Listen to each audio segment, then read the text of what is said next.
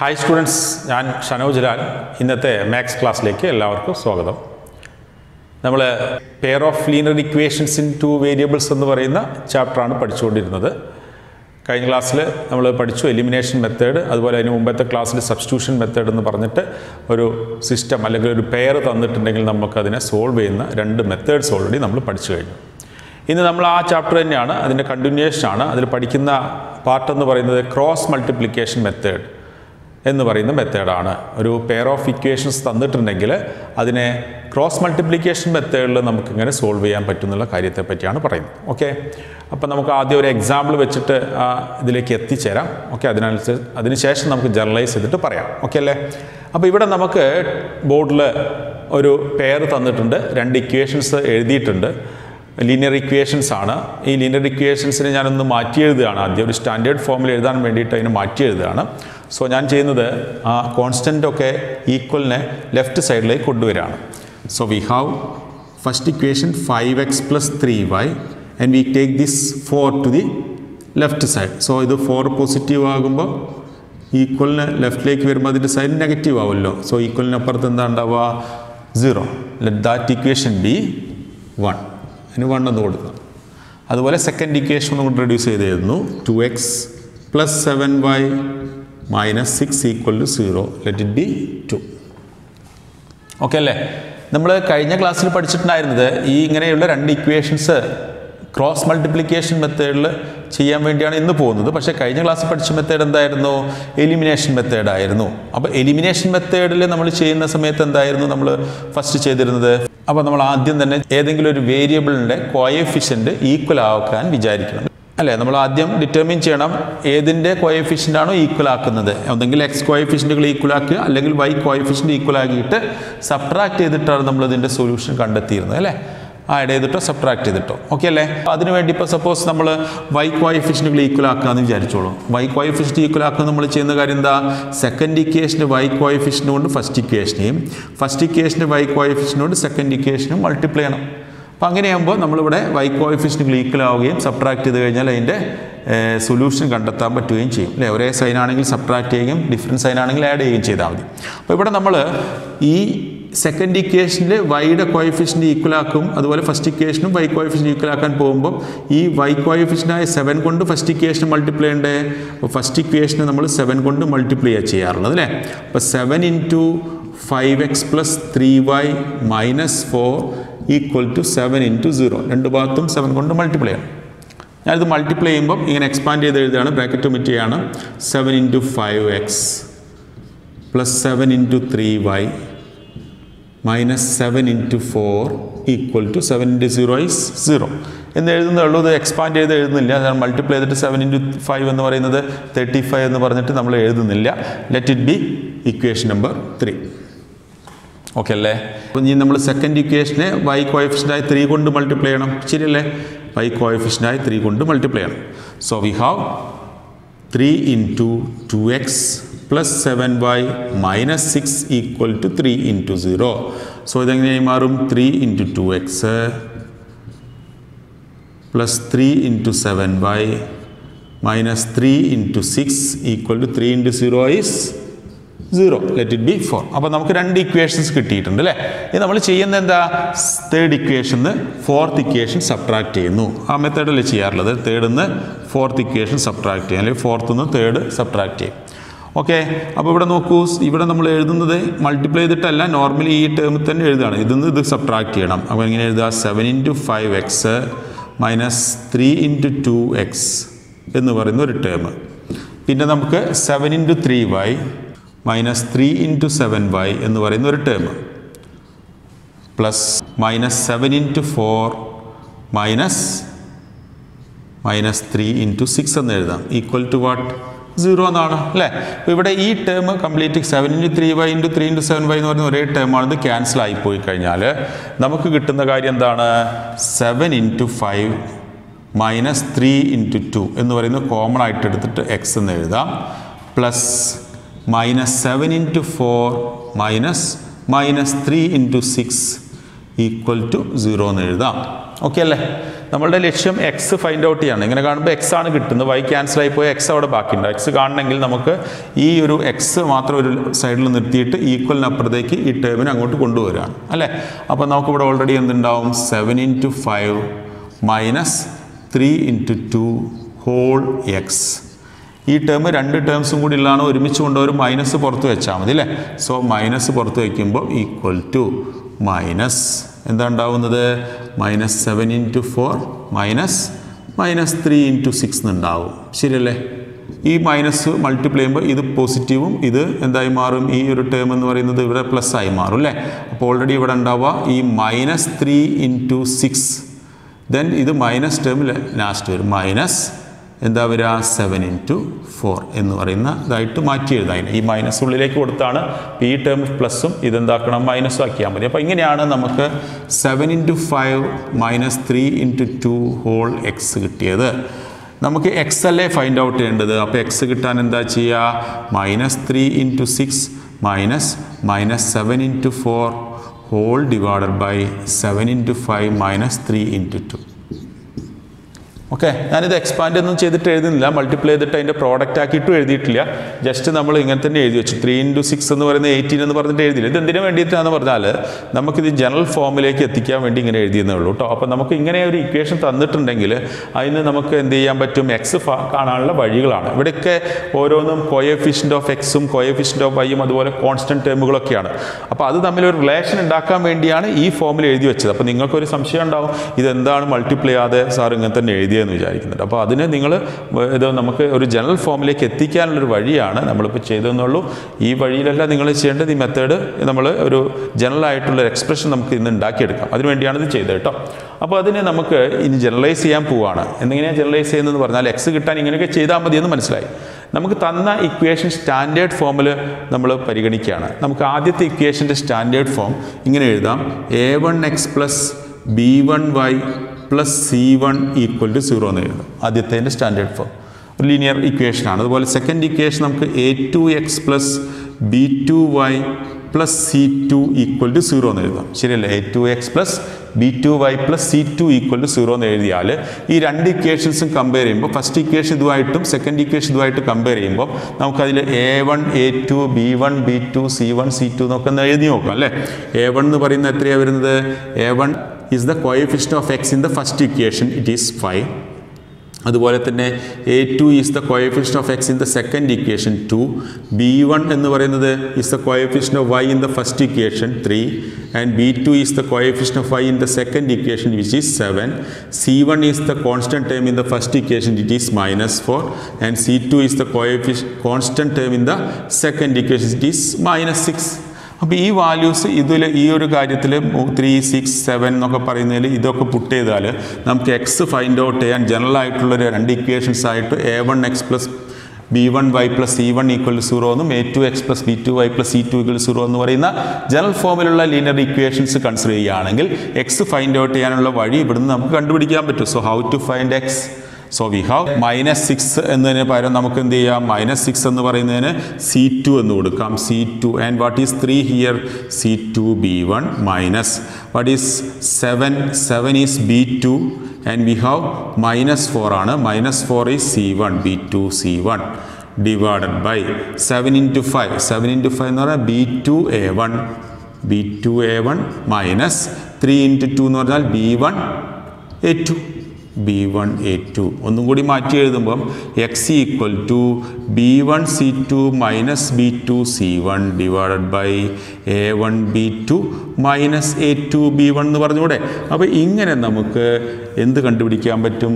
Solution X find out ചെയ്യാൻ പറ്റും. ഏത് പെയർന്ന്? a1x + b1y + c1 = 0 എന്ന് പറയുന്നതും a2x + b2y + c2 = 0 എന്ന് പറയുന്ന ജനറൽ ഫോമിലുള്ള ലീനിയർ ഇക്വേഷൻസിൻ്റെ പേര് തന്നു കഴിഞ്ഞാൽ നമുക്ക് സൊല്യൂഷൻ എക്സ് ഫൈൻഡ് ഔട്ട് ചെയ്യാനുള്ള വഴി ഇങ്ങനെ ചെയ്താൽ മതി. എങ്ങനെയാണ് നോക്കൂ? b1 c2 minus b2 c1 divided by a1 b2 minus a2 b1. ഇത് ചെയ്യാനുള്ള എളുപ്പവഴി നമുക്ക് പിന്നെ പറയാം. അപ്പോൾ ഇങ്ങനെയാണ് ഇത് കണ്ടുപിടിക്കാം. അപ്പോൾ ഇതാണ് നമ്മൾ ഇനി പഠിക്കാൻ പോകുന്നത്.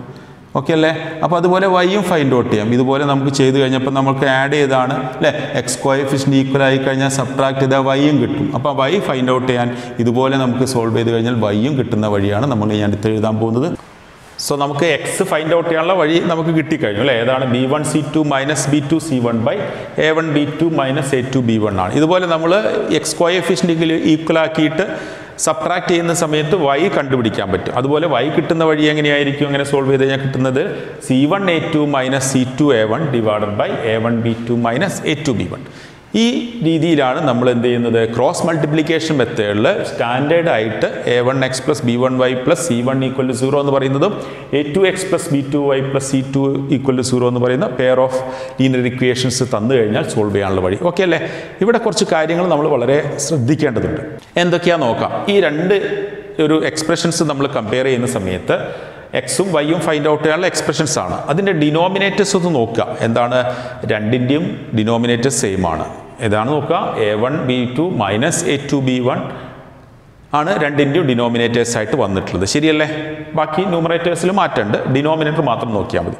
നമ്മൾ ചെറിയ ക്ലാസ്സിൽ പഠിച്ചിട്ടുണ്ട് ഡിനോമിനേറ്ററിൽ 0 വന്നു കഴിഞ്ഞാൽ ആ ഒരു ഫ്രാക്ഷൻ ഈസ് നോട്ട് ഡിഫൈൻഡ് എന്ന് പഠിച്ചിട്ടുണ്ട് അല്ലേ. അപ്പം 1/0 അല്ലെങ്കിൽ 2/0 എന്നൊക്കെ പറഞ്ഞു കഴിഞ്ഞാൽ നമുക്ക് അത് എന്തല്ല, ഡിഫൈൻഡ് അല്ല. അപ്പോൾ നമ്മളൊരു ഫ്രാക്ഷൻ്റെ ഫോം, റാഷണൽ ഫോം p/q എന്ന് പറയുമ്പം q നെവർ ഈക്വൽ ടു 0 എന്ന് പറയാറുണ്ടല്ലോ അല്ലേ. അപ്പോൾ അതുപോലെ തന്നെ നമുക്കിവിടെ ചെയ്യുന്ന സമയത്ത് ഈ ഒരു കോഎഫിഷ്യൻറ്റുകളുടെ പ്രോഡക്റ്റിൻ്റെ ഡിഫറൻസ് കാണുന്ന സമയത്തൊക്കെ നമുക്ക് ചില സമയത്ത് ഇത് 0 കിട്ടാൻ ചാൻസ് ഉണ്ട് അല്ലേ. 0 കിട്ടുകയാണെങ്കിൽ നമുക്ക് എങ്ങനെ ചെയ്യാൻ പറ്റും? 0 കിട്ടില്ലെങ്കിൽ നമുക്ക് എങ്ങനെ ചെയ്യാൻ പറ്റും എന്നുള്ള കാര്യത്തിൽ ഒരു പ്രശ്നം വരും. അപ്പോൾ അവിടെ നമുക്ക് അതുകൂടി കൺസിഡർ ചെയ്യേണ്ട ആവശ്യമുണ്ട്. അപ്പോൾ ഈ ഡിനോമിനേറ്റർ ചില സമയത്ത് 0 ആവാം, ചിലപ്പോൾ 0 ആവില്ല. അങ്ങനെ രണ്ട് കേസുകൾ നമ്മൾ കൺസിഡർ ചെയ്യുകയാണ്. ഓക്കെ അല്ലേ? നോക്കാം. ഫസ്റ്റ് കേസ് നോക്കാം. Case 1, if a1b2 minus a2b1 എന്ന് പറയുന്ന ഡിനോമിനേറ്റർ 0 അല്ല എന്ന് വിചാരിച്ചോളൂ. എന്തല്ല? 0 അല്ല.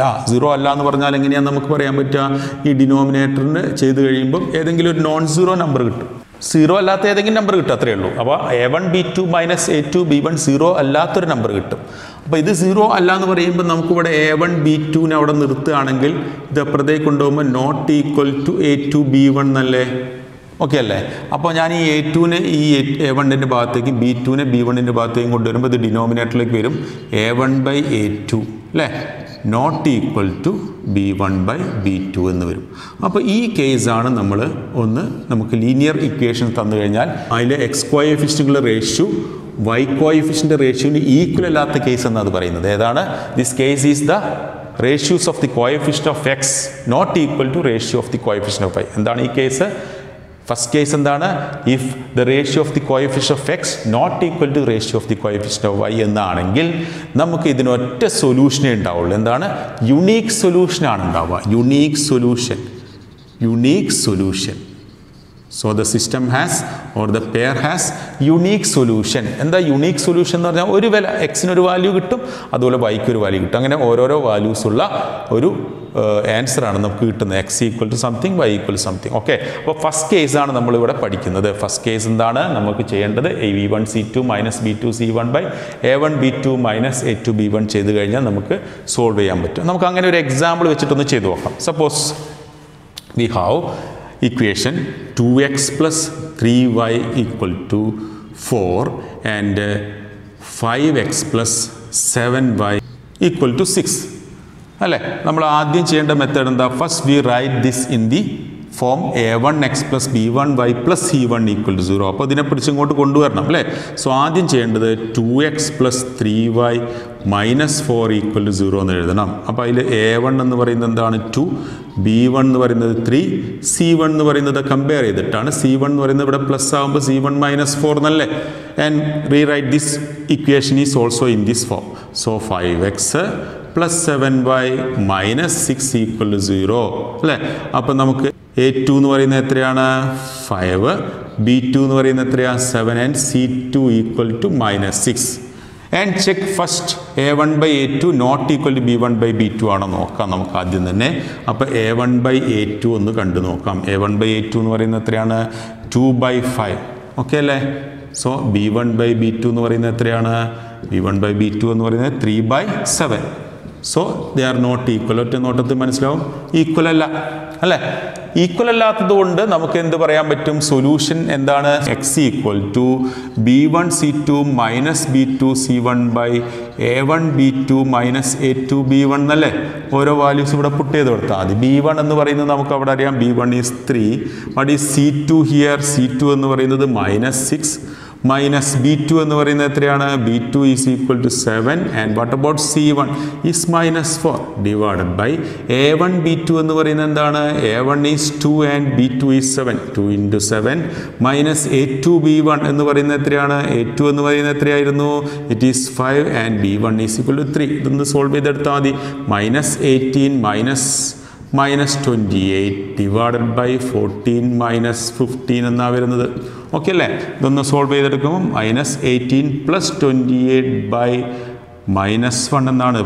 14 മൈനസ് 15 എന്ന് പറഞ്ഞാൽ -1 ആണ്. ഇതൊന്ന് സോൾവ് ചെയ്യുമ്പോൾ നമുക്ക് കിട്ടുന്നത് 28 പോയാൽ 10 by -1 or -10. So we get the value of x. Now it is -10 and easily we can find y also. y is c1 a2. c1 എന്ന് പറയുന്നത് -4 ആണ്. a2 എന്ന് പറയുന്നത് എത്രയായിരുന്നു? 5 മൈനസ് c2 a1. c2 എന്ന് പറയുന്നത് -6 ആണ്. a1 is what? 2 divided by ബാക്കി ഡിനോമിനേറ്റർ തന്നെയാണ് അല്ലേ? ചെയ്ത് കഴിഞ്ഞാൽ -1 തന്നെയാണ് എഴുതുക. So we have -20 minus -12 by -1 -20 plus 12 by -1. So we have -8 by -1 is +8 എന്ന് എളുപ്പത്തിൽ കിട്ടിയില്ലേ? അപ്പോൾ ഈ ക്രോസ് മൾട്ടിപ്ലിക്കേഷൻ മെത്തേഡ് വെച്ചിട്ട് യുണീക്ക് സൊല്യൂഷൻ എന്ന് പറയുമ്പോൾ ഒറ്റ സൊല്യൂഷനുള്ള ഒരു സ്റ്റെപ്പാണ് നമ്മളിപ്പോൾ ചെയ്തത്. ഫസ്റ്റ് കേസാണ് നമ്മളിപ്പോൾ ചെയ്തിട്ടുള്ളത്. ഇങ്ങനെ നമുക്ക് വേഗത്തിൽ ഇത് സോൾവ് ചെയ്തെടുക്കാം. ഇത് കറക്റ്റ് ആണോ നോക്കണമെങ്കിൽ ഇക്വേഷനിൽ സബ്സ്റ്റിറ്റ്യൂട്ട് ചെയ്ത് കൊടുത്താൽ മതി. അപ്പോൾ 2x + 3y = 4 എന്നല്ലേ നമുക്ക് വേണ്ടത്? വേണമെങ്കിൽ പുട്ട് ചെയ്ത് നോക്കാം. 2 into x എന്ന് പറയുന്നത് നമുക്ക് കിട്ടിയിട്ടുണ്ട്. x is -10 plus 3 into y. 3 into y is what? 8. So അതൊന്ന് സോൾവ് ചെയ്തിട്ട് -20 plus 24 സോൾവ് ചെയ്താൽ 4 അല്ലേ? ഇക്വേഷനിൽ 4 കിട്ടുന്നുണ്ടല്ലോ അല്ലേ?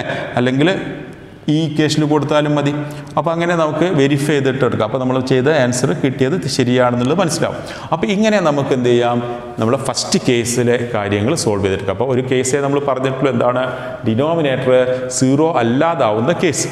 ഓക്കെ, സോ ഡിനോമിനേറ്റർ 0 അല്ലാതാവുന്ന കേസിൽ സിസ്റ്റത്തിന് അല്ലെങ്കിൽ പെയർ ഓഫ് ഇക്വേഷൻസിന് ഒറ്റ സൊല്യൂഷൻ ഉണ്ടാവുള്ളൂ. യുണീക്ക് സൊല്യൂഷൻ എന്ന് അതിന് പറയാം. ഒരു വാല്യൂ, എക്സിന് ഒരു വാല്യൂ ഉണ്ടാവും, വൈക്ക് ഒരു വാല്യൂ കിട്ടും. So we say that the system has or the pair of equation has unique solution. Okay, ആ കേസാണ് നമ്മളിപ്പോൾ ചെയ്തത്. നമുക്ക് ഇനി അടുത്ത കേസിലേക്ക് പോവാം. സോ ഇനി നമ്മൾ പഠിക്കാൻ പോകുന്നത് അതിൻ്റെ രണ്ടാമത്തെ കേസാണ്, സെക്കൻഡ് കേസ്. സെക്കൻഡ് കേസ് എന്ന് പറയുമ്പോൾ ഡിനോമിനേറ്റർ ഈക്വൽ ടു 0 ആവുക. അപ്പോൾ ഡിനോമിനേറ്റർ ഈക്വൽ ടു 0 ആയിക്കഴിഞ്ഞാൽ നമുക്ക് ഇതേ ബൈ 0 വരും അല്ലേ? y is also something by 0 എന്ന് വരും. അങ്ങനെ വന്നു കഴിഞ്ഞാൽ നമുക്ക് അതിൻ്റെ വാല്യൂ ഫൈൻഡ് ഔട്ട് ചെയ്യാൻ പോസിബിൾ അല്ല. ഈ ഒരു ഫോമുല വെച്ചിട്ട് നമുക്ക് എന്ത് ചെയ്യാം? എക്സ്പ്രഷൻ വെച്ച് കണ്ടുപിടിക്കാൻ പറ്റില്ല. അപ്പോൾ ഡിനോമിനേറ്റർ 0 വന്നു കഴിഞ്ഞാൽ നമ്മൾ എന്താണ് ചെയ്യേണ്ടത് എന്നുള്ള കാര്യമാണ് നമുക്ക് ഇനി നോക്കേണ്ടത്. സോ ഡിനോമിനേറ്റർ 0 ആണെങ്കിൽ a1 b2 minus a2 b1 0 എന്നല്ലേ എഴുതുക. അതൊന്നും കൂടി മാറ്റി എഴുതുമ്പം a1 b2 = a2 b1 എന്ന് മാറ്റി എഴുതാം അല്ലേ? അവിടെ നമുക്ക് ഒന്നും കൂടി ഇതേപോലെ a1 ഇങ്ങോട്ട് a2 ഇങ്ങോട്ട് b2 അപ്പുറത്തേക്കും കൊണ്ടുപോയാൽ a1 by a2 = b1 by b2 എന്ന് പറയുന്ന ഒരു കേസാണ് വരുന്നത് അല്ലേ? നമ്മൾ നേരത്തെ ചെയ്തത് നോട്ട് ഈക്വൽ ടു കേസാണ്. അപ്പോൾ എന്തായാലും a1 by a2 b1 by b2 കണ്ടിട്ട് ഈക്വൽ ആവുന്ന കേസും ഈക്വൽ അല്ലാത്ത കേസുമായിട്ട് നമ്മൾ കമ്പയർ ചെയ്താൽ മതി അല്ലേ? അപ്പോൾ ഇവിടെ a1 by a2 = b1 by b2 ആണെങ്കിൽ എളുപ്പ വഴിയിൽ പറയുകയാണേ, a1 by a2 = b1 by b2. നേരത്തെ നമ്മൾ ചെയ്തത് എന്തായിരുന്നു? a1 by a2 not equal to b1 by b2 ആണ്. ഇപ്പോൾ ഇവിടെ a1 by a2ഉം b1 by b2 equal ആണെങ്കിൽ നിങ്ങൾ ആദ്യം നോക്കേണ്ടത് a1 by a2 = b1 by b2 എന്നുള്ള കേസല്ലേ? അത് c1 by c2നും കൂടി ഈക്വൽ ആണ് നോക്കുക. എന്താണ്? c1 by c2നും കൂടി ഈക്വൽ ആണ് നോക്കുക. അതായത് ഈ കാര്യം എന്തിന് ലാസ്റ്റ് ആ കോൺസ്റ്റൻറ്റിൻ്റെ റേഷ്യൂസിനും കൂടി ഈക്വൽ ആവുകയാണെങ്കിൽ നമുക്ക് പറയാൻ പറ്റും the pair has or the system will have എത്രയാണ്? Infinitely many solutions. ധാരാളം സൊല്യൂഷൻസ് ഉണ്ടാവും. Infinitely many solutions. അതുപോലെ തന്നെ രണ്ടാമത് നോക്കേണ്ടത് a1 by a2 b1 by b2 equal ആവുന്ന കേസാണ്. പക്ഷേ c1 by c2 ഈക്വൽ അല്ലെങ്കിൽ സിസ്റ്റത്തിന് എന്തില്ല? No സൊല്യൂഷനാണ്. System will have no solution ഇല്ല എന്ന് പറയേണ്ടി വരും. അപ്പം എപ്പോഴൊക്കെയാണ് നമ്മൾ രണ്ട് കേസാണ്, ഒന്ന് a1/a2 not equal to b1/b2 ആവുന്ന കേസ്, അതിലൊറ്റ യുണീക്ക് സൊല്യൂഷൻ, ഒരു സൊല്യൂഷൻ അഥവാ യുണീക്ക് സൊല്യൂഷൻ ഉണ്ടാവുക. അതേസമയം a1/a2 ഈക്വൽ ടു b1/b2 ആവുന്ന കേസിൽ c1/c2 കൂടി ഈക്വൽ ആയി കഴിഞ്ഞാൽ നമുക്ക് പറയാൻ പറ്റും ഇഷ്ടംപോലെ സൊല്യൂഷൻ ഉണ്ട്, ധാരാളം സൊല്യൂഷൻ ഉണ്ട് അല്ലേ. അതേപോലെ തന്നെ എന്താ പറയാൻ പറ്റുക, a1/a2 b1/b2 ഈക്വൽ ആയി, പക്ഷേ c1/c2 ഈക്വൽ അല്ലെങ്കിൽ നമ്മൾ പറയും സൊല്യൂഷൻ ഉണ്ടാവില്ല, സിസ്റ്റത്തിന് എന്തില്ല, സൊല്യൂഷൻ കണ്ടെത്താൻ പറ്റില്ല. അപ്പോൾ ഈ മൂന്ന് കാര്യങ്ങളാണ് നമ്മൾ പഠിക്കേണ്ടത്. എന്താണ് പഠിക്കേണ്ടത്? ഒരു സിസ്റ്റം തന്നു കഴിഞ്ഞാൽ നമുക്ക് എങ്ങനെയുള്ള സിസ്റ്റമാണ്, a1x + b1y + c1 എന്ന് പറയുന്ന സിസ്റ്റം, അതുപോലെ a2x + b2y + c2 എന്ന് പറയുന്ന ഇക്വേഷൻസിൻ്റെ പേര് തന്നു കഴിഞ്ഞാൽ നമുക്കതിൻ്റെ സൊല്യൂഷൻ കാണാനുള്ള വഴിയാണ് നമ്മളിപ്പോൾ പറഞ്ഞത്. ഓക്കെ അല്ലേ? അപ്പോൾ എങ്ങനെയാണ് നമ്മൾ സൊല്യൂഷൻ കാണുന്നത് എന്ന് മനസ്സിലായല്ലോ. അപ്പോൾ സൊല്യൂഷൻ കാണാൻ ആദ്യം a1/a2 കണ്ടു നോക്കുക, അത് b1/b2 ഈക്വൽ അല്ലെങ്കിൽ ഒറ്റ സൊല്യൂഷൻ ഉണ്ടാവുള്ളൂ. a1/a2 b1/b2 c1/c2 ഈക്വൽ ആണെങ്കിൽ എത്ര സൊല്യൂഷൻ ഉണ്ടാവുക? So we have infinitely many solution. If a1/a2 equal to b1/b2 but not equal to c1/c2 we say that the system will have no solution. അപ്പോൾ ഈ മൂന്ന് കാര്യങ്ങൾ നിങ്ങൾ നിർബന്ധമായിട്ട് പഠിക്കണം. ഓക്കെ അല്ലേ? അപ്പോൾ ഇങ്ങനെയാണ് ചെയ്യേണ്ടത്. ആദ്യം ഈ സ്റ്റാൻഡേർഡ് ഫോമിൽ അല്ലെങ്കിൽ കോൺസ്റ്റൻ്റ് ഒക്കെ ഒരു ഭാഗത്തേക്ക് വെച്ചിട്ടുള്ള സ്റ്റാൻഡേർഡ് ഫോമിൽ ആക്കണമെന്ന് പ്രത്യേകം ശ്രദ്ധിക്കണം കേട്ടോ. ഈ ഫോമിലാണ് നമ്മൾ ഇക്വേഷൻ കൺസിഡർ ചെയ്യുന്നത്. അപ്പോൾ നമുക്ക് ഇപ്പോൾ പറഞ്ഞ കാര്യങ്ങൾ വെച്ചിട്ടൊരു പ്രോബ്ലം ചെയ്ത് നോക്കാം കേട്ടോ. നോക്കുക, നമുക്കൊരു സിസ്റ്റം തന്നിട്ടുണ്ട്. 2x + 3y = 4 and 6x + 9y = 12 എന്ന് പറയുന്ന ഒരു സിസ്റ്റമാണ്. അതിനെ നമുക്ക് സ്റ്റാൻഡേർഡ് ഫോമിലേക്ക് നമ്മൾ മാറ്റി എഴുതാണ് കേട്ടോ.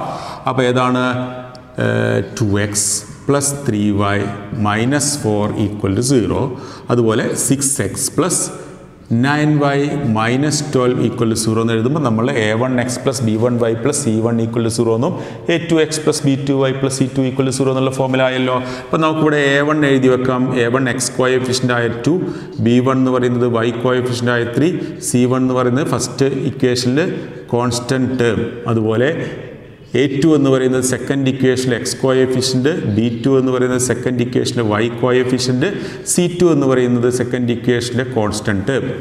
നമ്മൾ എന്താ കാണാൻ നോക്കുന്നത്? a1/a2 കണ്ടു നോക്കുകയാണ്. a1/a2 എന്ന് പറയുന്നത് എത്രയാണ്? 2/6 ആണ്. അതിൽ 1/3 എന്ന് എഴുതാം. അതുപോലെ b1/b2 ഒന്ന് കണ്ടു നോക്കൂ. ഇറ്റ് ഈസ് 3/9, ഓൾസോ 1/3 അല്ലേ. സോ a1/a2 എന്താണ്? ഈക്വൽ ടു b1/b2 ആണ്. 2 1/3 ആണ് അല്ലേ? ആണ്. ഇപ്പം നമ്മളിനി ചെയ്യേണ്ടത് എന്താണ്? c1/c2 കൂടി കണ്ടു നോക്കണം. c1/c2 എന്ന് പറയുമ്പോൾ എത്രയാണ്? -4/-12. 2 മൈനസും കട്ടായിപ്പോയി. 4/12 നമുക്ക് എന്ത് എഴുതാം? 1/3 തന്നെ എഴുതാം. അപ്പോൾ നമുക്കൊരു കാര്യം കിട്ടി. a1/a2 equal to b1/b2 equal to c1/c2 equal to ഒരു കോൺസ്റ്റൻറ്റ് കിട്ടിയല്ലോ. അപ്പോൾ നമുക്ക് എന്ത് പറയാൻ പറ്റും? The system will have infinitely many solution. എന്താ ഉണ്ടാവുക? The pair has infinitely many solutions അല്ലേ? ധാരാളം സൊല്യൂഷൻസ് ഉണ്ടാകും. ഈ ഒരു പെയറിന് ഇഷ്ടംപോലെ സൊല്യൂഷൻസ് ഉണ്ടാകും അല്ലേ? ഇപ്പോൾ അത് കിട്ടിയ കോൺസ്റ്റൻ്റ് എന്ന് പറയുന്നത് 1/3 ആണ് കിട്ടിയിട്ടുള്ളത്. ധാരാളം സൊല്യൂഷൻസ് ഉണ്ടാകും. അടുത്തൊരു കേസ് കൂടിയുണ്ട് അല്ലേ? അതിൽ സെക്കൻഡ് കേസ് എന്ന് പറയുന്നത് a1/a2 equal to b1/b2 but not equal to c1/c2 ആണെന്ന് വിചാരിച്ചോളൂ. സപ്പോസ് ഈ ഇക്വേഷൻ തന്നെ നമ്മൾ മാറ്റി എന്ന് വിചാരിച്ചോളൂ. ഇവിടെ 4 എന്ന് പറയുന്നതിൽ നമ്മൾ മാറ്റിയിട്ട് ഒരു 5ഉം അതുപോലെ തന്നെ 11ഉം ആക്കിയെന്ന് വിചാരിച്ചോളൂ. അപ്പോൾ നമുക്കതിനനുസരിച്ചിട്ട് ഇതൊക്കെ ഇക്വേഷനൊക്കെ മാറും അല്ലേ? It is -5 equal to 0, so c1 equal to -5 and here -11 equal to 0, so c2 equal to -11 ആയിട്ട് മാറും. പക്ഷേ നമ്മൾ ചെയ്ത പോലെ a1/a2 ഈക്വൽ ടു b1/b2 ആണ്. ബട്ട് c1/c2 കാണുന്ന സമയത്ത് എന്താ സംഭവിക്കുന്നത്? c1/c2 is equal to -5/-11 equal to 5/11 ആണ്. So here a1/a2 b1/b2 equal ആവുന്നു but not equal to c1/c2 അല്ലേ? c1/c2 ഈക്വൽ അല്ല. സിസ്റ്റത്തിന് സൊല്യൂഷൻ ഉണ്ടോ? System will have no solution. സിസ്റ്റത്തിന് എന്തില്ല? സൊല്യൂഷൻ ഇല്ല. System will have no solution. സിസ്റ്റത്തിന് സൊല്യൂഷൻ ഇല്ല എന്ന് കണ്ടെത്തിയിട്ട് കണ്ടിട്ടുണ്ട് അല്ലേ? അങ്ങനെ നമുക്കത് സ്റ്റോപ്പ് ചെയ്യാം. ഓക്കെ അല്ലേ? അപ്പോൾ നമ്മളുടെ ക്രോസ് മൾട്ടിപ്ലിക്കേഷൻ മെത്തേഡിൽ നമുക്ക് ഈ ഒരു പെയർ സോൾവ് ചെയ്തപ്പോൾ നമുക്ക് രണ്ട് system a1 b2 - a2 b1 എന്നൊക്കെ പറഞ്ഞ് ചെയ്യേണ്ട ആവശ്യമുണ്ടായിരുന്നു അല്ലേ? അപ്പോൾ അത് കുറച്ചും കൂടി എളുപ്പമായിട്ട് നമുക്ക് ഈസി വേയിൽ സോൾവ് ചെയ്യാനുള്ളൊരു വഴിയുണ്ട്. എങ്ങനെയാണെന്ന് നോക്കാം. നമുക്ക് ആദ്യം തന്നെ ഇവിടെ സ്റ്റാൻഡേർഡ് ഫോമിലൊന്നും ഇതിനെ എഴുതാം. നമുക്ക് എങ്ങനെയാണ് സ്റ്റാൻഡേർഡ് ഫോം? 2x + 3y - 4 = 0. അപ്പോൾ അവിടുന്ന് a1 എന്ന് പറയുന്നത് 2 ആണ്, b1 എന്ന് പറയുന്നത് 3 ആണ്, c1 എന്ന് പറയുന്നത് എത്രയാണ്? -4. അതുപോലെ 5x + 6y -7 equal to 0, A2 എന്ന് പറയുന്നത് 5, B2 എന്ന് പറയുന്നത് 6 ആൻഡ് C2 ഈക്വൽ ടു -7 വിചാരിച്ചോളൂ. അപ്പോൾ ഇത് സോൾവ് ചെയ്തെടുക്കാൻ നമ്മൾ ആദ്യം എക്സ് വൈ 1 എന്ന് എഴുതുക. എന്താ എഴുതേണ്ടത്? X Y 1. പിന്നെ എക്സിൻ്റെ ഇവിടെയായിട്ട് നമുക്ക് എന്ത് എഴുതി വെക്കാം? B1 C1 A1 B1 എഴുതുക. ആദ്യം എക്സ് വൈ 1 എഴുതുക. പിന്നെ അതിൻ്റെ താഴെ B1 C1 A1 C1ൻ്റെ വാല്യൂ എഴുതുക. അതുപോലെ ഇതിൻ്റെ താഴെ B2 C2 A2 B2ൻ്റെ വാല്യൂ എഴുതുക. എന്നിട്ട് ആരോസ് കൊടുക്കുക, ഇങ്ങോട്ടുള്ള ആരോസ് കൊടുക്കുക. ഓക്കെ, മുകളിലേക്കുള്ള ആരോസ് കൊടുക്കുക. ഓക്കെ ആണല്ലോ. ഈ ഇങ്ങോട്ടുള്ള ആരോസ് കൊടുക്കുമ്പോൾ ഒക്കെ ഈ താഴോട്ടുള്ളത് പോസിറ്റീവ്, മുകളിലേക്കുള്ളതിന് മൈനസും കൊടുക്കണം. അപ്പോൾ നമുക്ക് ഇതിൻ്റെ സൊല്യൂഷൻ എഴുതുമ്പോൾ എങ്ങനെയാണെന്ന് പറഞ്ഞാൽ എക്സ് ബൈ B1 C2 എന്താണ്? B1 C2 minus B2 C1 എഴുതുക. B2 C1 equal to y divided by C1 A2 minus C2 A1 equal to ഇവിടെ എന്താ 1 അല്ലേ, 1 divided by A1 B2 minus A2 B1 എന്നുള്ള രൂപത്തിൽ എഴുതി കഴിഞ്ഞാൽ നമുക്ക് ഇതിൻ്റെ സൊല്യൂഷൻ കാണാൻ എളുപ്പമാണ്. അപ്പോൾ എങ്ങനെയാണ് സൊല്യൂഷൻ ഇത് വെച്ചിട്ട് കണ്ടുപിടിക്കുക? ഇവിടെ നമുക്ക് ഓരോ വാല്യൂസ് കൊടുത്തിട്ട് നോക്കിയാൽ സൊല്യൂഷൻ കാണാനുള്ള വഴിയായി. അപ്പോൾ നമുക്കിവിടെ B1ൻ്റെ പ്ലേസിൽ എന്താ വരുന്നത്? B1 എന്ന് പറയുന്നത് വി ഹാവ് 3 ഹിയർ. C2 എന്ന് പറയുന്നത് എത്രയാണ്? -7 ആണ്. B2 എന്ന് പറയുന്നതിന് പകരം എന്ത് കൊടുക്കാം? 6. C1 എന്ന് പറയുന്നത് -4 ആണ്. അതുപോലെ A1 എന്ന് പറയുന്നത് 2 ആണ്. A2 എന്ന് പറയുന്നത് 5 ആണ്. And we have 3 and 6 here. ഇനി നമുക്ക് ഈ കോഎഫിഷ്യൻസ് ഒക്കെ കൊടുത്ത് ഒന്ന് ചെയ്ത് നോക്കാം അല്ലേ. ഇതിൻ്റെ സൊല്യൂഷൻ ഇത് മെത്തേഡ് വെച്ചിട്ട് കണ്ടെത്താൻ പറ്റുമോ നോക്കാം. ഇവിടെ മാറ്റി വെച്ചിട്ടുണ്ട്. സോ എക്സ് ബൈ ഇത് മൾട്ടിപ്ലൈ ചെയ്യുമ്പോൾ നോക്കിക്കോളൂ. -21 മൈനസ് എത്രയാണ് വരിക?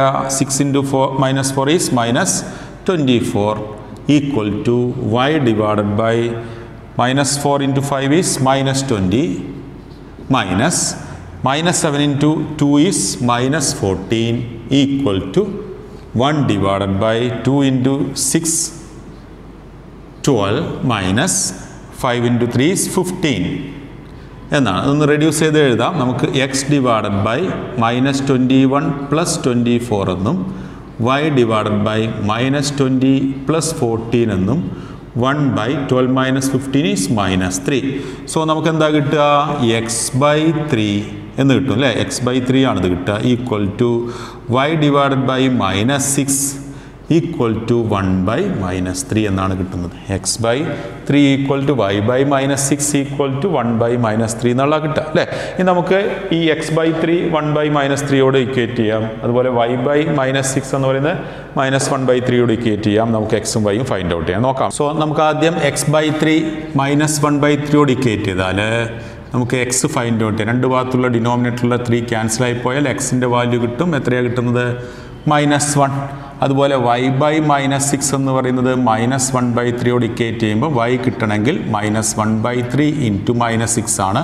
2 മൈനസ് കൂടി പ്ലസ് ആവും. 6ൽ 3 2 ടൈംസ് ആണ്. So we get 2. So we get x equal to -1 and y equal to 2 അല്ലേ. നമ്മൾ ഇക്വേഷൻ എന്തായിരുന്നു? 2x + 3y ഈക്വൽ ടു 4 എന്നതിൽ സബ്സ്റ്റിറ്റ്യൂട്ട് ചെയ്ത് നോക്കാം അല്ലേ.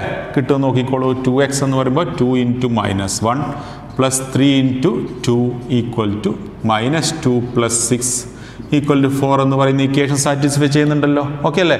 അപ്പോൾ അത് നമുക്ക് ചെയ്ത ആൻസർ കറക്റ്റാണെന്ന് മനസ്സിലാവും. ഓക്കെ. അപ്പോൾ ഇങ്ങനെയുള്ളൊരു ഈ ഒരു ക്രോസ് മൾട്ടിപ്ലിക്കേഷൻ രീതി ഒരു സിംപ്ലസ്റ്റ് വേ ആണ് പഠിച്ചു വെക്കണം. ഓക്കെ. സോ അപ്പോൾ ഞാനിതവിടെ നിന്ന് എഴുതാം. നമുക്ക് ഇങ്ങനെയുള്ള ഒരു പെയർ ഓഫ് ഇക്വേഷൻസ് തന്നിട്ടുണ്ട്, ലീനിയർ ഇക്വേഷൻസ് തന്നിട്ടുണ്ടെങ്കിൽ ഈ കാര്യം ആലോചിക്കുക. എക്സ് വൈ 1 സോൾവ് ചെയ്യാനുള്ള വഴിയാണ് x/1 എന്ന് എഴുതുക. അതിനുശേഷം എന്താ എഴുതേണ്ടത്? B1 C1 A1 B1 അതുപോലെ B2 C2 A2 B2 അല്ലേ. എന്നിട്ട് ഇങ്ങനെ ആരോസ് കൊടുക്കാം, മുകളിലേക്ക് ആരോസ് കൊടുക്കാം. ഓക്കെ അല്ലേ. അപ്പോൾ എങ്ങനെയാണ് വരുന്നത്? X by B1 C2 minus B2 C1 equal to y by എന്താ വരുന്നത്? C1 A2 minus C2 A1 equal to 1 by A1 B2 minus A2 B1 എന്ന് വരും അല്ലേ. എന്നിട്ട് ഇത് ഇക്വേറ്റ് ചെയ്ത് കഴിഞ്ഞാൽ നമുക്ക് എളുപ്പത്തിൽ ആൻസർ കണ്ടെത്താൻ പറ്റും. അപ്പോൾ ഇങ്ങനെയുള്ള കാര്യങ്ങളും കൂടി നോട്ട് ചെയ്ത് വെക്കണം കേട്ടോ. സോ നമ്മളിപ്പോൾ പഠിച്ചിട്ടുള്ള ക്രോസ് മൾട്ടിപ്ലിക്കേഷൻ മെത്തേഡിൻ്റെ ഒരു ഫ്ലോ ചാർട്ട് ഞാൻ അവിടെ ബോർഡിൽ വരച്ചിട്ടുണ്ട്. നമുക്കൊരു സിസ്റ്റം ഓഫ് ലീനിയർ ഇക്വേഷൻ തന്നിട്ടുണ്ടെന്ന് വിചാരിക്കുക, അല്ലെങ്കിൽ ഒരു പെയർ ഓഫ് ലീനിയർ ഇക്വേഷൻ തന്നിട്ടുണ്ട്. നമ്മൾ തന്ന ഇക്വേഷൻ എപ്പോഴും ഈ ഫോമിലേക്ക് മാറ്റി എഴുതണം. എങ്ങനെയാണ്? a1x + b1y + c1 = 0. കോൺസ്റ്റൻറ്റ് ഈക്വലിന് അപ്പുറത്ത് വരികയാണെങ്കിൽ റൈറ്റ് സൈഡിലാണെങ്കിൽ ലെഫ്റ്റ് സൈഡിലേക്ക് കൊണ്ടുവരണം. എന്നിട്ട് ഈ ഫോമിലേക്ക് മാറ്റി എഴുതുക ആദ്യം ചെയ്യേണ്ടത്. അതിനുശേഷം നമ്മൾ കാണേണ്ടത് a1/a2 ഉം b1/b2 ഉം കണ്ടു നോക്കുക. എന്താ കാണേണ്ടത്? a1/a2 എന്ന് പറയുന്നത് കോഎഫിഷ്യൻ്റ് ഓഫ് എക്സ് ആണ്, അതിൻ്റെ റേഷ്യൂസും b1/b2 y കോഎഫിഷ്യൻ്റ് റേഷ്യൂസും ആണ്. a1/a2 ഉം b1/b2 ഉം കണ്ടു കഴിഞ്ഞാൽ ചിലപ്പോൾ a1/a2 ≠ b1/b2 എന്നുള്ളൊരു കേസ് കാണാം അല്ലേ? രണ്ട് കേസസാണ് വരുന്നത്, ഒന്ന് ഈക്വൽ ആവുന്നതും ഒന്ന് നോട്ട് ഈക്വൽ ആവുന്നതും.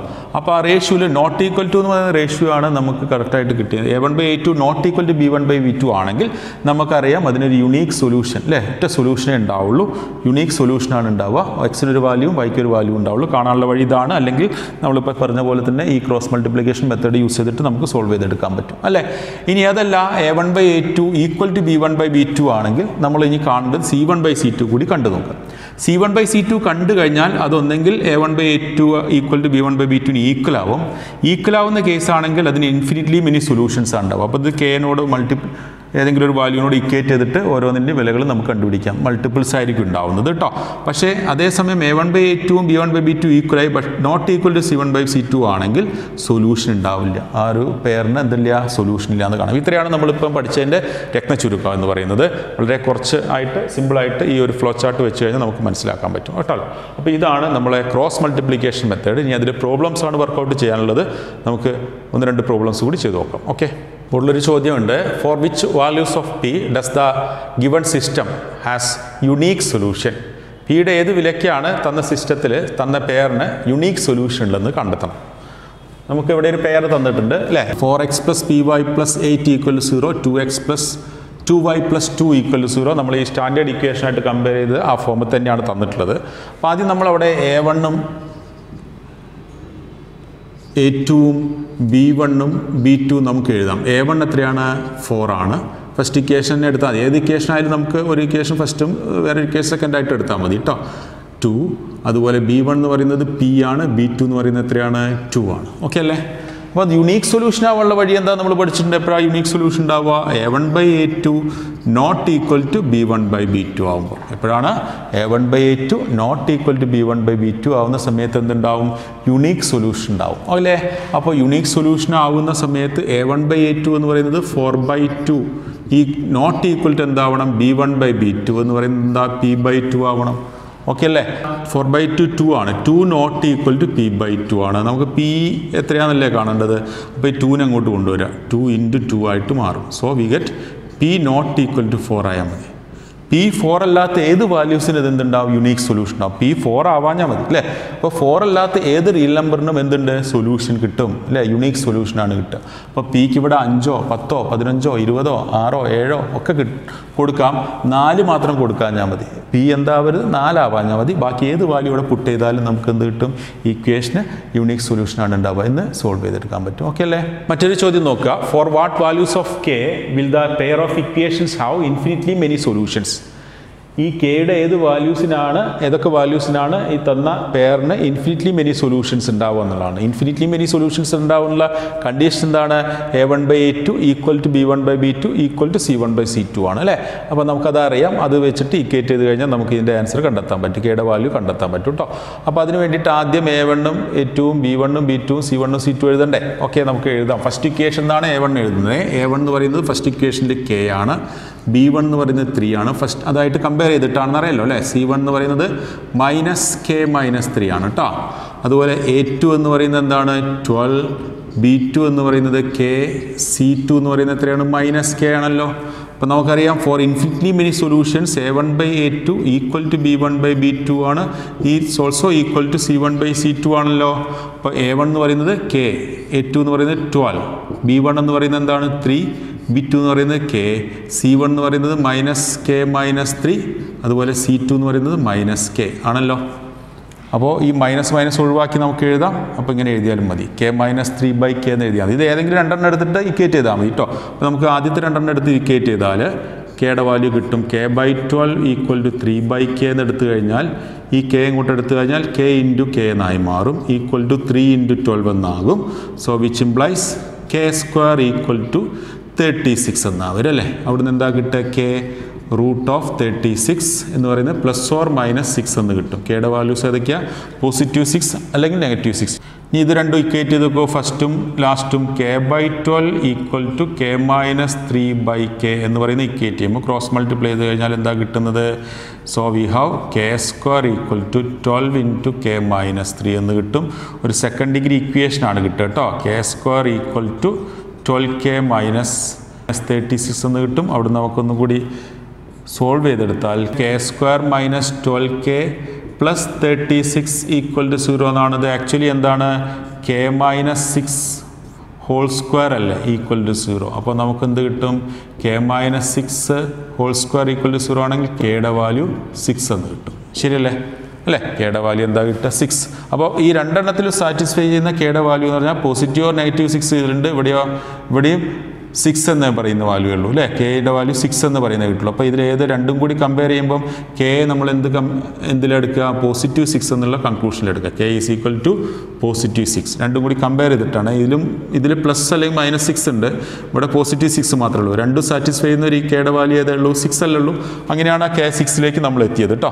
ഓക്കെ, ഒരു ചോദ്യം കൂടി നോക്കാം. Four which values of k will the pair of equations have no solution? Solutions ഒന്നും ഇല്ലാതിരിക്കണമെങ്കിൽ കെയുടെ വാല്യൂസ് എന്തായിരിക്കണം എന്ന ചോദ്യം കേട്ടോ. അപ്പോൾ എപ്പോഴേ സൊല്യൂഷൻസ് ഇല്ലാതിരിക്കുന്ന എപ്പോഴാണ്? a1/a2 = b1/b2 ≠ c1/c2 ആകുമ്പോഴാണേ. അപ്പോൾ ഒരു കാര്യം ചെയ്ത് ഇവിടെ a1ഉം a2 ഒക്കെ എഴുതുമ്പോൾ സ്റ്റാൻഡേർഡ് ഫോമിലൊന്ന് റെഡ്യൂസ് ചെയ്ത് എഴുതാം നമുക്കിവിടെ. ആദ്യം 3x + y - 1 = 0 അല്ലേ, ഫസ്റ്റ് ഇക്വേഷൻ.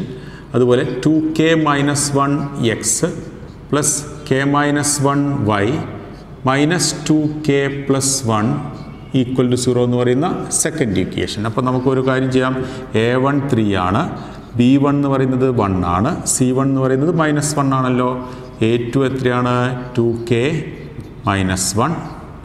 അതുപോലെ b2 എന്ന് പറയുന്നത് k - 1. ഓൾസോ c2 എന്ന് പറയുന്നത് എത്രയാണ്? -2k + 1 ആണ്. ഓക്കെ അല്ലേ? അപ്പോൾ നമ്മളുടെ കണ്ടീഷൻ എന്താണ്? a1/a2 = b1/b2 ആവണം, ബട്ട് നോട്ട് = c1/c2 ആവണം. എന്തിന്? Pair of ഇക്വേഷൻസിന് solution ഇല്ലാതിരിക്കണമെങ്കിൽ. ഓക്കെ അല്ലേ? നമുക്കിതിൽ പുട്ട് ചെയ്താൽ a1/a2 3/2k - 1 = b1/b2 1/k - 1 ഈ നോട്ട് =(-1 / -2k + 1) എന്നെഴുതാം. രണ്ടും മൈനസ് ഒഴിവായി കഴിഞ്ഞാൽ കുഴപ്പമൊന്നുമില്ല. ഇനിയിപ്പോൾ c1/c2 ഇങ്ങനെ ഈക്വലിനപ്പുറത്തേക്ക് മാറ്റി എഴുതിയില്ലെങ്കിലും സൈന് സെയിം തന്നെ ആകുമ്പോൾ ക്യാൻസൽ ആയി പോട്ടോ. അപ്പോൾ അങ്ങനെ എഴുതിയില്ലെങ്കിലും സ്റ്റാൻഡേർഡ് ഫോമിൽ എഴുതിയില്ലെങ്കിലും കുഴപ്പമൊന്നുമില്ല, എഴുതുന്നതാണ് നല്ലത്. ഓക്കെ അല്ലേ? ഇനി ഏതെങ്കിലും രണ്ടെണ്ണം എടുത്തിട്ട് ഇക്വേറ്റ് എന്തും എടുത്തിട്ട് ഇക്വേറ്റ് ചെയ്ത് നോക്കാം. സോ നമുക്ക് എഴുതാം 3/2k - 1 = 1/k - 1 എന്നതിൽ ഈ k - 1 3ൻ്റെ അടുത്തേക്ക് കൊണ്ടുവരുമ്പോൾ k - 1 = 1 × 2k - 1 എന്നായിട്ട് മാറും. ഇവിടെ നമുക്ക് എന്ത് ചെയ്യാം? 3k - 3 = 2k - 1 എന്ന് എഴുതാം. ഒന്നും കൂടി റെഡ്യൂസ് ചെയ്താൽ 3k - 2k = -1 + 3 എന്നാകും. So we get k = 2. So we get 1 value of k now അല്ലേ? ഒരു വാല്യൂ കിട്ടിയിട്ടുണ്ട്. സോ നമുക്കിവിടെ അടുത്ത ഒരു വാല്യൂ കൂടി ഇക്വേറ്റ് ചെയ്ത് നോക്കാം അല്ലേ? ഈ b1/b2 not equal to c1/c2 എന്ന് അറിയാലോ അല്ലേ? b1/b2 not equal to c1/c2 ആവണം അല്ലേ? അല്ലെങ്കിൽ a1/a2 = b1/b2 വെച്ച് നമുക്ക് എന്ത് കണ്ടു? കെയുടെ ഒരു വാല്യൂ കിട്ടി. അങ്ങനെ വരാം അല്ലേ? അതുപോലെ b1/b2 not equal to c1/c2 ആണല്ലോ. So we have 1/k - 1 not equal to 1/2k + 1 equate ചെയ്യും അല്ലേ? ക്രോസ് മൾട്ടിപ്ലൈ ചെയ്യുമ്പം 2k + 1 not equal to k - 1. So 2k minus ഈ കേനെ കൊണ്ടുവരുന്നത് -k not equal to -1 - 1. 2k - k is k. k not equal to -2 എന്ന് കിട്ടും. So രണ്ട് വാല്യൂസാണ് കിട്ടിയത്. k = 2ഉം അതുപോലെ തന്നെ k not equal to -2ഉം ആയി കഴിഞ്ഞാൽ നമുക്ക് എന്ത് കിട്ടില്ല? സൊല്യൂഷൻ ഉണ്ടാവില്ല. k not equal to -2 and k = 2 ആവണം നമുക്ക് ഈ ഒരു സിസ്റ്റത്തിന് അല്ലെങ്കിൽ ഈ പെയറിന് എന്തുണ്ടാവാൻ? സൊല്യൂഷൻ ഉണ്ടാവാൻ. അപ്പോൾ ഈ പെയറിന് സൊല്യൂഷൻ ഉണ്ടാവണമെങ്കിൽ കെയുടെ വില എന്താവണം? ഒന്നെങ്കിൽ 2 ആകണം, അതുപോലെ k എന്താവാൻ പാടില്ല? -2 ആവാൻ പാടില്ല. ഓക്കെ അല്ലേ? സോ ഇന്നത്തെ ക്ലാസ് നമ്മളിവിടെ സ്റ്റോപ്പ് ചെയ്യുകയാണ്. ബാക്കി ഭാഗം നെക്സ്റ്റ് ക്ലാസ്സിൽ നമ്മൾ ഡിസ്കസ് ചെയ്യാം. Thank you for watching my class.